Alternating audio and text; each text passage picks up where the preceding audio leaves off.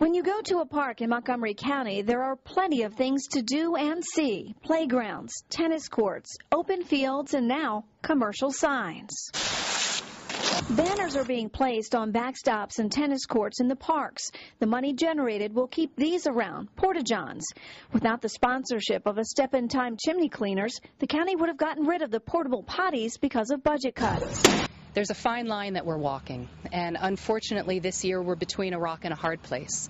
When we were faced with the possibility of having to remove the porta potties, we had a lot of very, very angry people call us and say, you need to find a way to keep those in the parks. The parks were facing a 16.5% budget reduction. The porta potty contract was going to be lost, but then a step in time stepped in. I heard it was needed, and it's good advertisement. It's giving back to the community. I mean, how can you go wrong? When you use the porta-john, there will also be something to read inside. More advertising. Signs will be placed on the door. Sponsors will pay about $800 a year.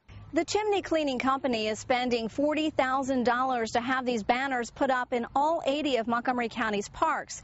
They'll be up for at least the next 6 months. I think it's okay. I mean, it's not like you've got a McDonald's here and restaurants and vendors and everything else. It's a sign, so I'm okay with it. I'd rather not see advertising on my kids' sporting equipment when they're playing games. I don't necessarily think that's the best place for it. Others see it as a necessary evil to make sure park users have a place to go when they gotta go.